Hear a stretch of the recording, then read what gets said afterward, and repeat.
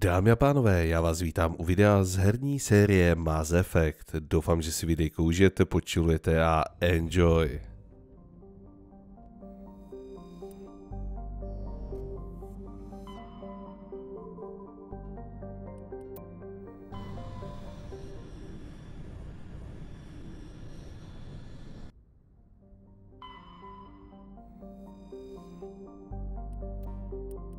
Medailon.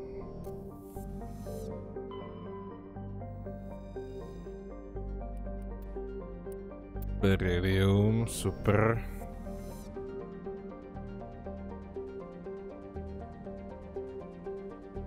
Je tam vedle planety ještě měsíc.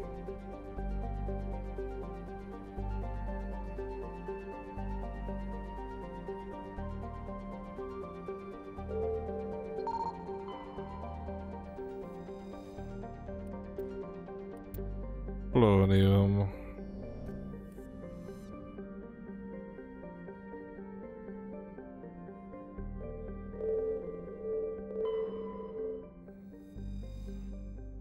Tady nic, takže ten měsíc. Jo.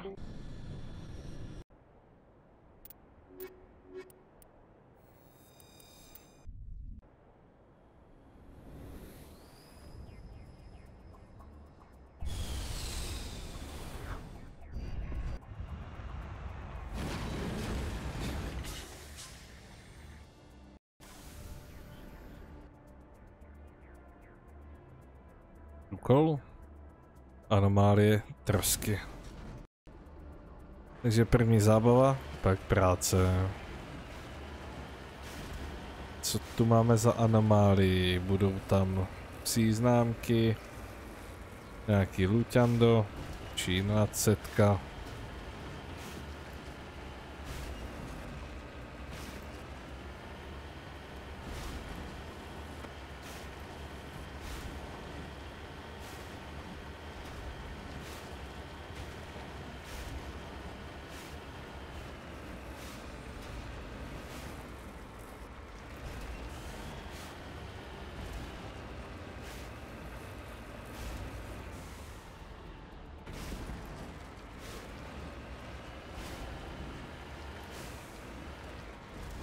Oh. Asyrijská schránka.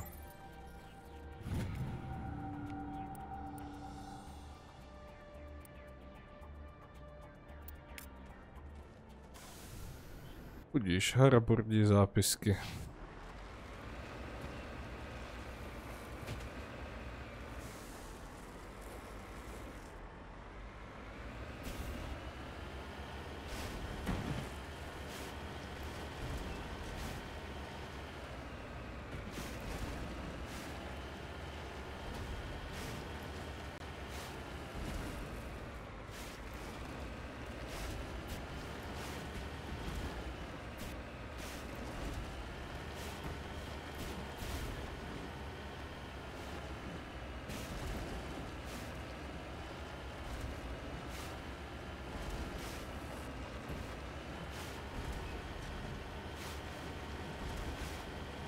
Budíš, sonda.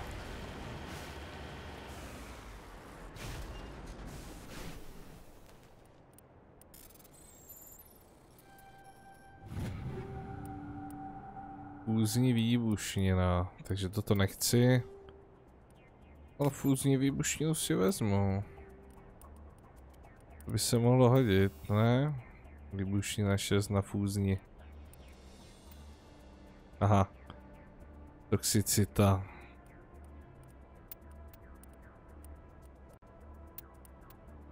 Výbušnina jako taková je tady jenom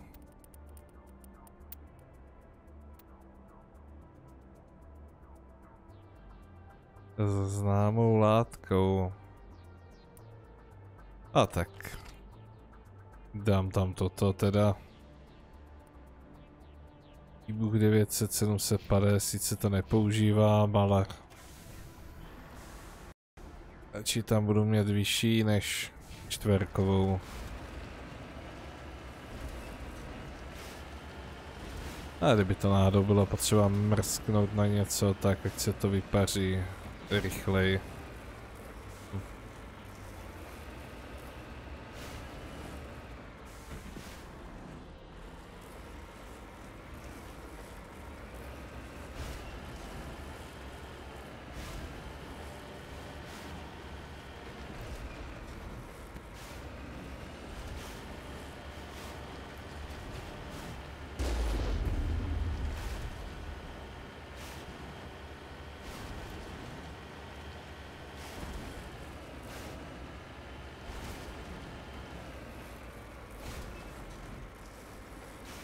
Ono je tu bez tak nějaká pěkná cesta k tomu a to se beru tím nejhorším terénem.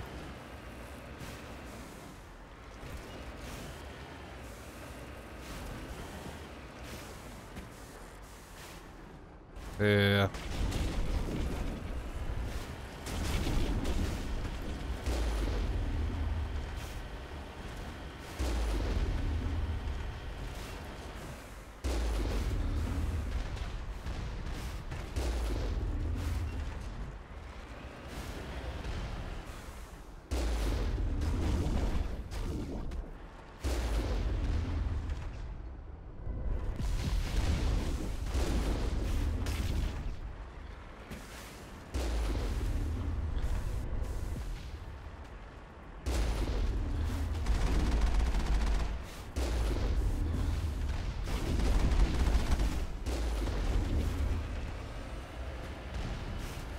No, pryč s tama.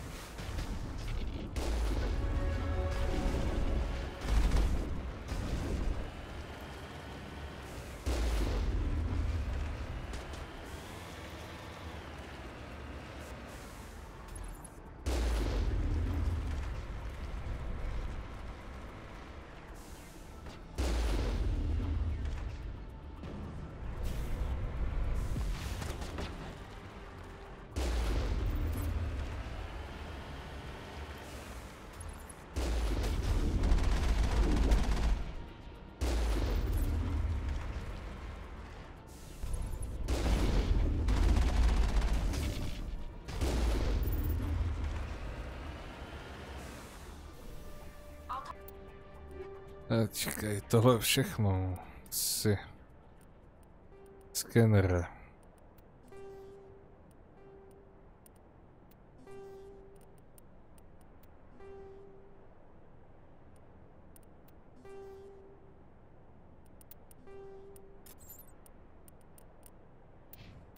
Tím.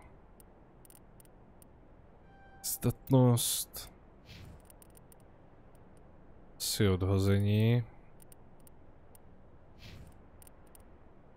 Brokovnice. Já s ní chodím z brokovnicí a ona tu brokovnici tam vůbec nemá v poškození. Aj. No, tak to je hezky. Ne, pistoli tam má.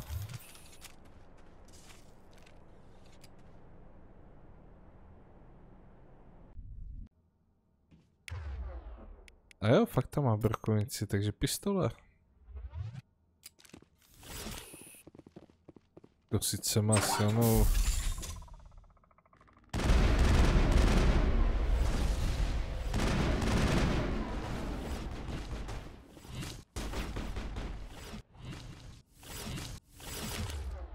Jestli brokovnici nedostávala taky klepec.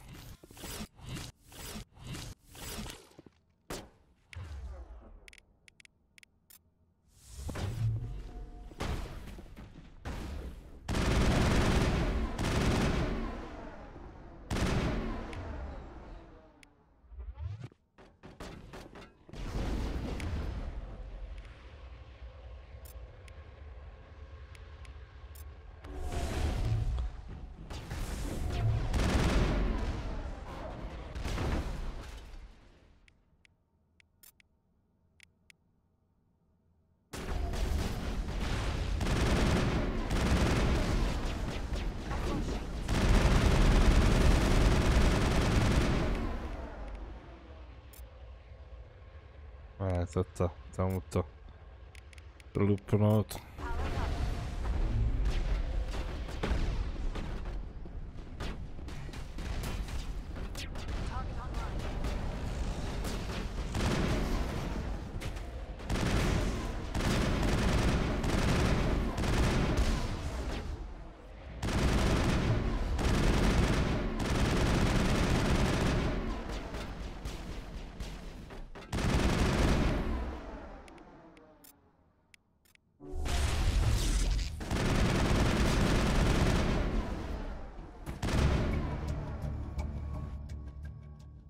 Tak, no videa. Kvarian.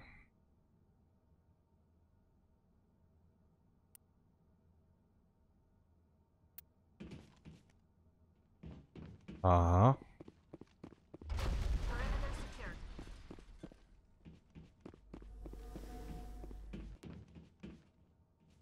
Tak nahoře něco může být.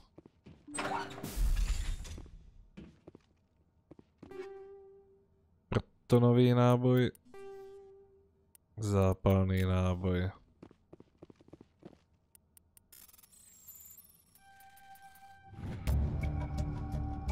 Množství zašifrovaných dětských datových souborů. Nice.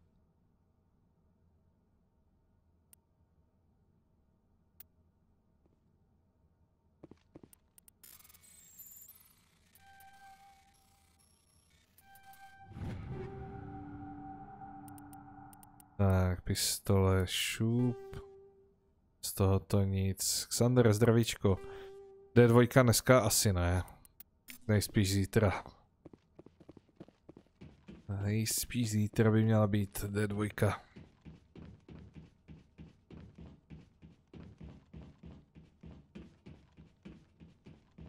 Dneska mám v plánu ideálně pokud možno dohrát Mass Effect 1.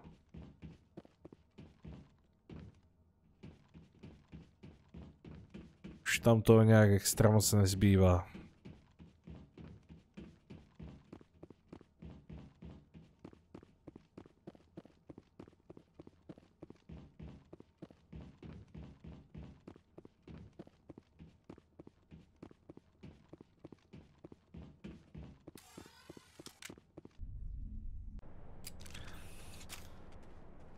Ukazuje to furt.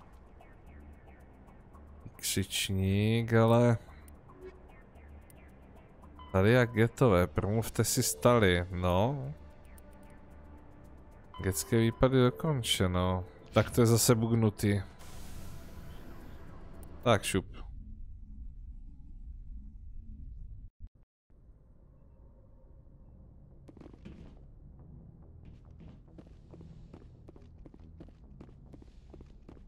Zasedání rady? Nic.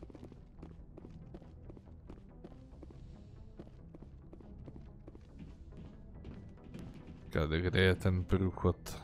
Tu je.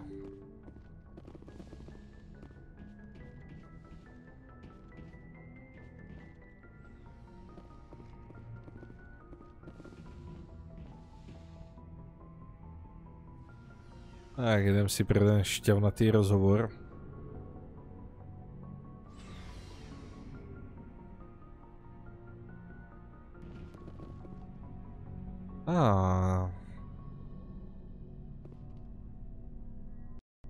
Takže rychle savenem.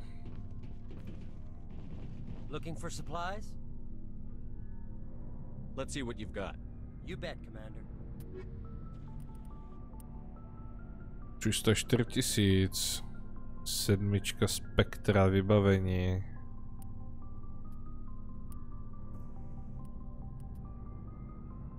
Oh. Dobře.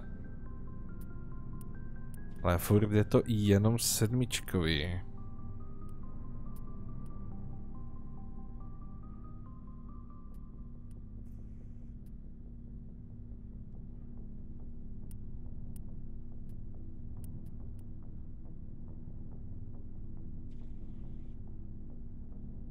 A, pistole je slabá.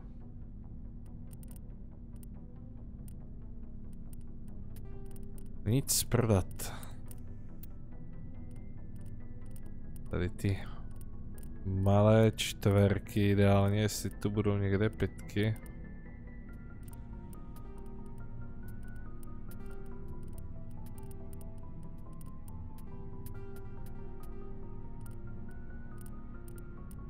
Jsou to ještě čtverky?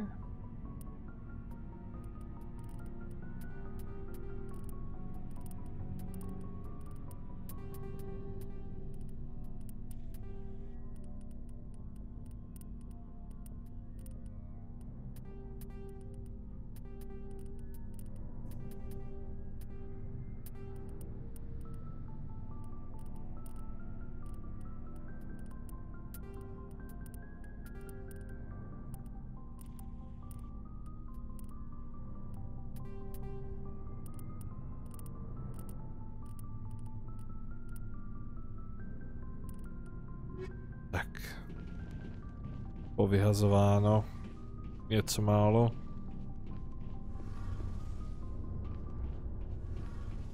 Shepard, I need to talk to you. It's important. Is something wrong? You know the data you took from those Geth control nodes? The information you uploaded to Alliance Control? I want a copy of it.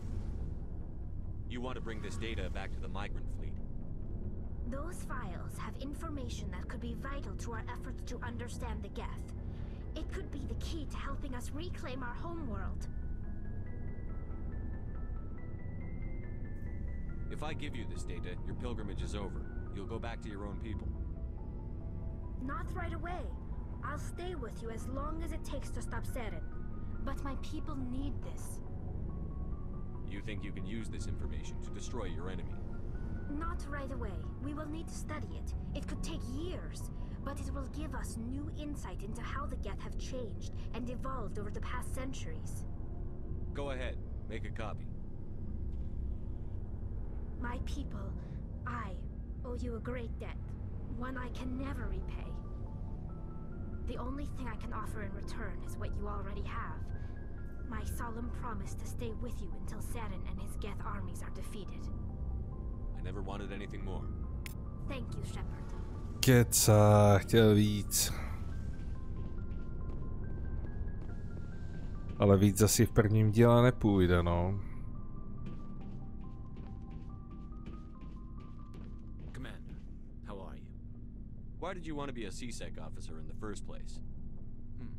That's a good question. There were several reasons, I guess. Like what? Probably the same as most officers. I wanted to fight Přesně tak, pulzy. to help people. I guess my father had something to do with it too. He was CSEC, one of the best. I grew up hearing about his accomplishments or seeing his picture on the vids after a big arrest. He's taking my resignation pretty hard. Jako vzít do postele, tak možná by sundala tu masku a bylo by vidět, jak vypadá. Což samozřejmě vyzkoušíme.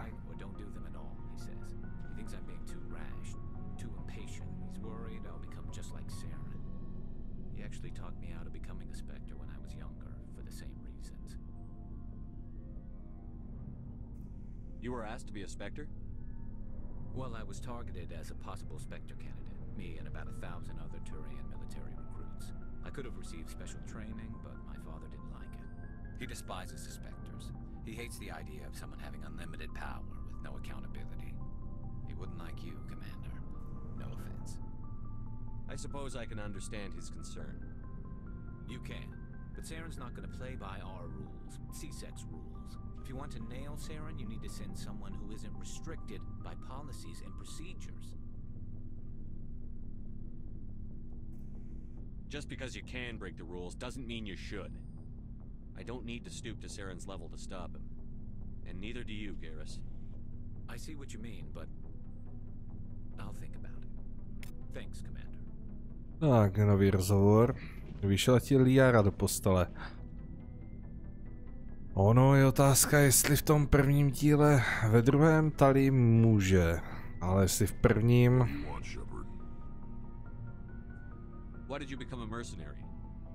Lots of reasons. To kdo ví? Such as? Such as, I needed to get out of our system, I needed to eat, I needed to survive. Why not stay and help your people? I tried to help. That's why I had to leave. What happened? I was betrayed. I was head of a small tribe. We were trying to restore order after the war, but the other tribes were against us. They followed Jared, one of the few warlords who survived the war with the Turians. But he was old, and so were his ideas. He wanted to continue the war. He wanted us to fight. Turians, Solarians, each other. It didn't matter who, as long as we were fighting. What did you want? I just wanted Jared to shut up, to stop his ranting. I wanted him to stop leading the tribes astray. But he couldn't understand how much things had changed. We didn't have the numbers to go to war. Even if we did, the genophage made sure we couldn't replenish our numbers fast enough. I told them all to forget about war.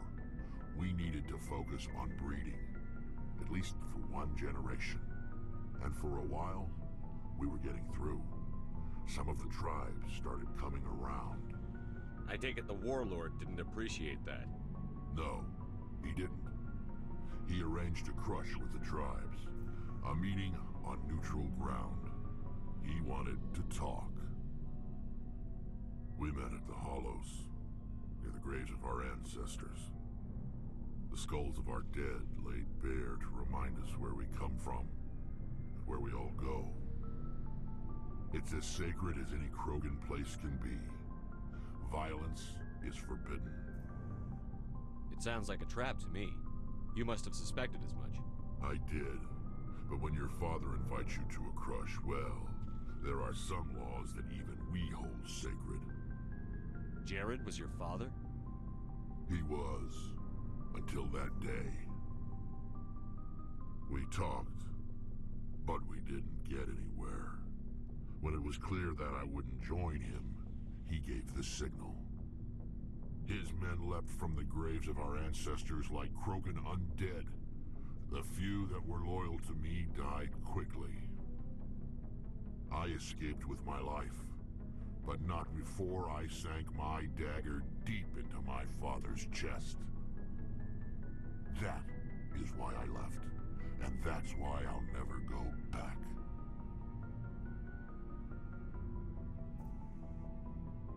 You must have family other than your father. Don't you miss them? You trying to make me cry, Shepard?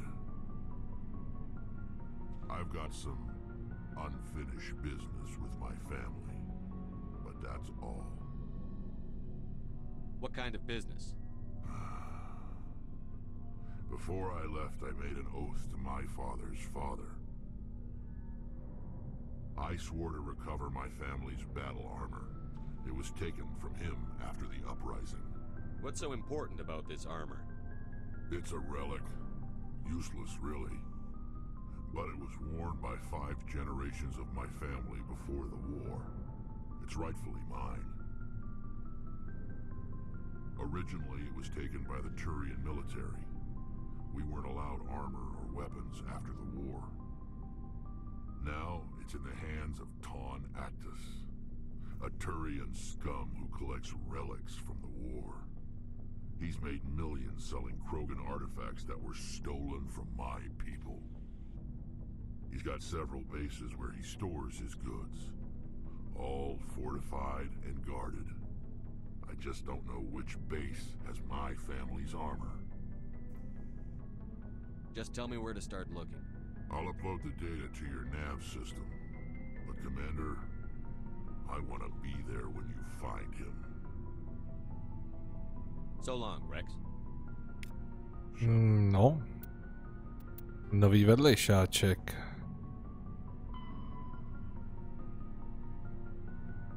Argozro.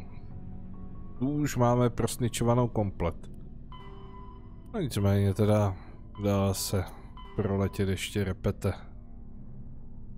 Lehké kovy, tady už se to blíží ke konci. Známky plné, medailonky. To by šlo.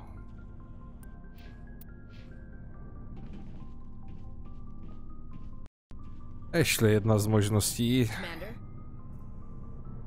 Do you have a few minutes to talk one-on-one?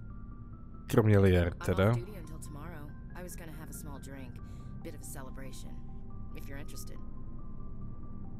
What's the occasion? It's Armistice Day, when the first contact war ended.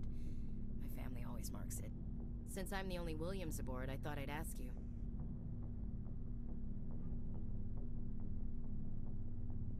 Seems like an odd thing to celebrate. That was 26 years ago. In our family, it's not really a celebration, more like an obligation. Don't tell me you don't know about my family. My commanders always find out. It's not in my files or something? There's almost nothing in your files. Technical scores and a list of crap assignments. There's a reason for the crap assignments. I'm General Williams' granddaughter, the commander of the Shanxi garrison in the war. The only human ever to surrender to an alien race. I see. That's why you drive yourself so hard. A Williams has to be better than the best, if only to avoid suspicion. That's what my dad told me the night before he retired. Takes a special kind of thick-headed to march into a job where your family's blacklisted. I did it anyway. I'm not gonna let our name go down with Arnold and Quisling. Granddad deserved better than that.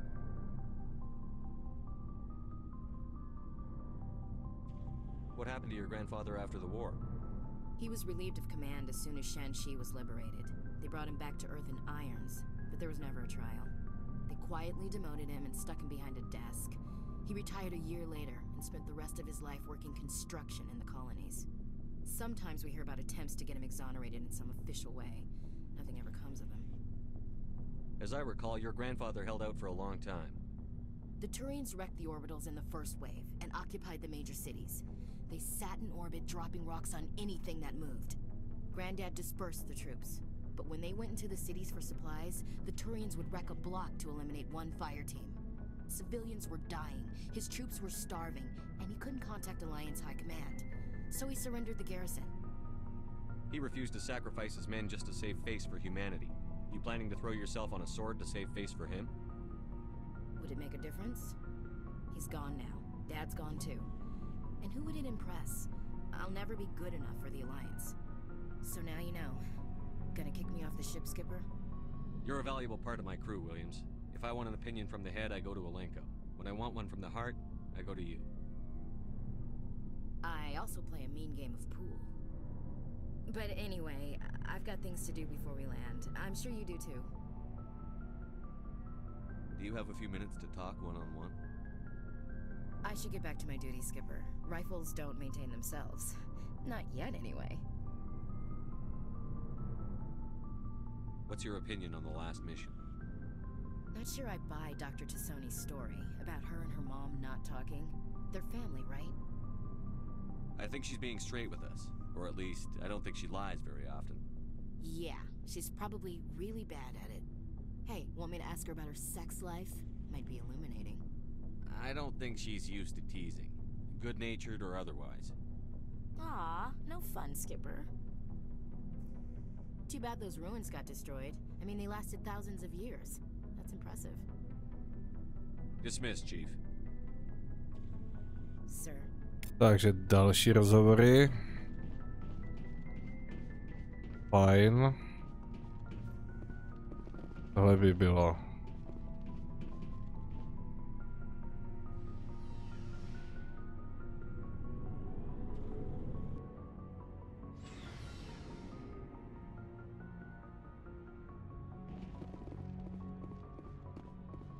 Co nás čeká? No, 2 hvězdokupy, Vrxovi zbroj.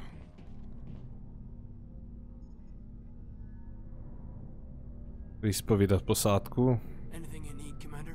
To už prakticky je. Just trying to get a sense of where the crew's at. Thoughts? I didn't figure you'd have time to talk with all that's going on. I mean, there are reports to file on the Rachni and on Annaleus. The paperwork will keep. Something on your mind? I'm just looking for an ear. that a briefing wasn't the right place to say how ridiculous this is. Seems like every other race in the galaxy is wrapped up in their own problems. They don't want to see what's coming. Wanting to believe everything will be fine? Sounds like human nature to me. Yeah, I guess some things carry across species well enough. I should remember that after what happened with Furnace. I think you'd carry a grudge over the crap you took from Vernus. Before I met Furnace, I knew as much as any other civilian. Aliens were weird, superior, and tried to tell us what to do. I mean, it's only been 26 years since first contact. That's not a lot of time to understand them. It was Vernus who made me see how human aliens are. They're not different or special. They're jerks and saints, just like us. Hell, by the time I got payback, I didn't even want it anymore. I don't see you snapping very easily. What finally did it? He hurt Rana. Broke her arm. She reached for a glass of water instead of pulling it biotically. She just wanted a drink without getting a nosebleed, you know? Like an idiot, I stood up. Didn't know what I was gonna do, just something. And Vernus lost it. Beat the crap out of me. Kept shouting how they should have bombed us back to the Stone Age. And that's when the knife came up. A military-issue talon, right in my face. I cut loose. Full biotic kick right in the teeth. Almost as strong as I can manage now. At 17, that's something. You wanted to help a girl you cared for. That's a noble thing. Maybe my intentions were noble, but I lost control. I killed him, Shepard. Snapped his neck. They probably could have saved him if they got him to an infirmary quick enough. But they didn't. Caused a stir when they shipped him home. Bot training was shut down. Kinetics folded a couple of years later. So, yeah, maybe I hated that Turian. I mean, if one ass was enough to judge a whole race, I'd hate humans too. A reasonable stance. Keep that level head and we'll do fine. Staying reasonable is about all we've got left. Everyone else in this galaxy seems to have gone out of their minds. Present company accepted, of course.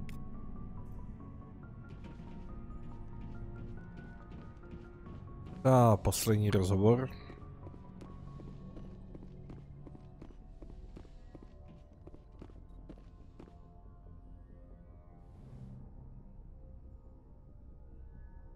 I get the feeling you want to ask me something, Commander. I just wanted to talk. Of course, Shepard. What did you want to talk about? I should go. Takže tady možnost není žádná, dobře.